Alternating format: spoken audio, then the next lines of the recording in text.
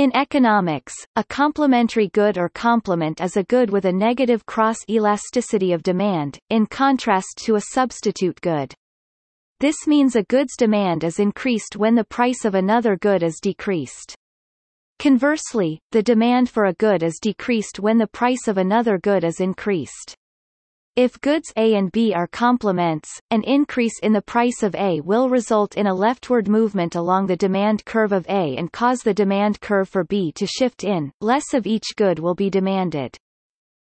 A decrease in the price of A will result in a rightward movement along the demand curve of A and cause the demand curve B to shift outward, more of each good will be demanded. Basically, this means that since the demand of one good is linked to the demand for another good, if a higher quantity is demanded of one good, a higher quantity will also be demanded of the other, and if a lower quantity is demanded of one good, a lower quantity will be demanded of the other. When two goods are complements, they experience joint demand. For example, the demand for razor blades may depend upon the number of razors in use. This is why razors have sometimes been sold as loss leaders, to increase demand for the associated blades. Recent work in food consumption has elucidated the psychological processes by which the consumption of one good, e.g., cola, stimulates demand for its complements, e.g., a cheeseburger, pizza, etc. Consumption of a food or beverage activates a goal to consume its complements, foods that consumers believe would produce super additive utility, i.e., would taste better together.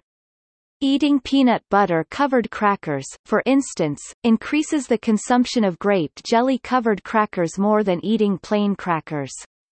Drinking cola increases consumers' willingness to pay for a voucher for a cheeseburger. This effect appears to be contingent on consumers' perceptions of what foods are complements rather than their sensory properties.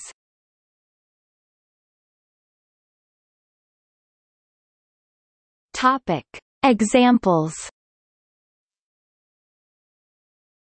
An example of this would be the demand for cars and petrol.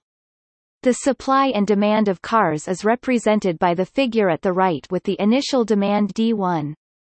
Suppose that the initial price of cars is represented by P1 with a quantity demanded of Q1.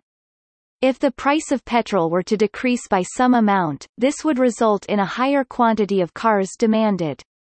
This higher quantity demanded would cause the demand curve to shift rightward to a new position D2.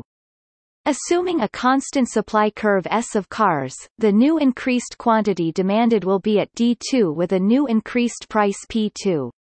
Other examples include automobiles and fuel, mobile phones and cellular service, printer and cartridge, among others.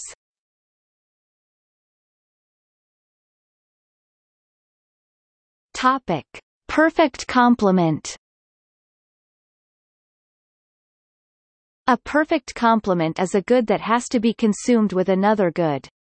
The indifference curve of a perfect complement will exhibit a right angle, as illustrated by the figure at the right. Such preferences are often represented by a Leontief utility function. Few goods in the real world will behave as perfect complements.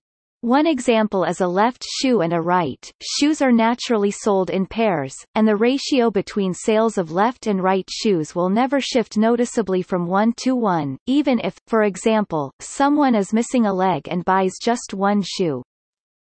The degree of complementarity, however, does not have to be mutual, it can be measured by the cross-price elasticity of demand.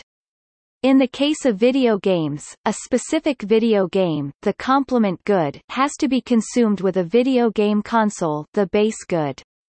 It does not work the other way, a video game console does not have to be consumed with that game.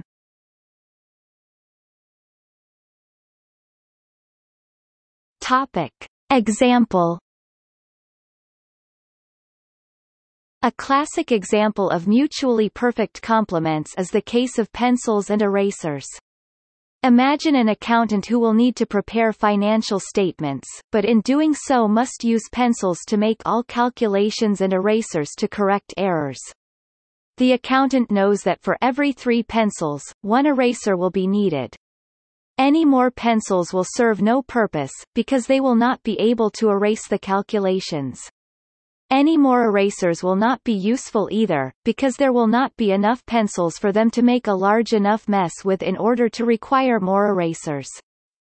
In this case, the utility would be given by an increasing function of min number of pencils, 3 times number of erasers. In marketing, complementary goods give additional market power to the company. It allows vendor lock-in as it increases the switching cost.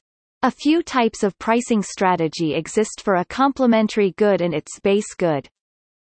Pricing the base good at a relatively low price to the complementary good. This approach allows easy entry by consumers, e.g. consumer printer versus inkjet cartridge.